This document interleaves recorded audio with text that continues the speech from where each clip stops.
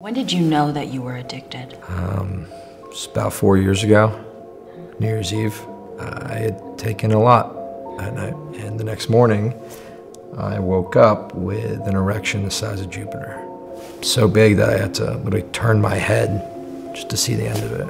And when I got to the end of my shaft, I saw the head resting on my wife's neck. She was dead. The weight of my penis had suffocated her overnight. I knew then, never again, I had to stop taking penis enlargement pills. So you did stop? Of course I stopped. Yes, I stopped.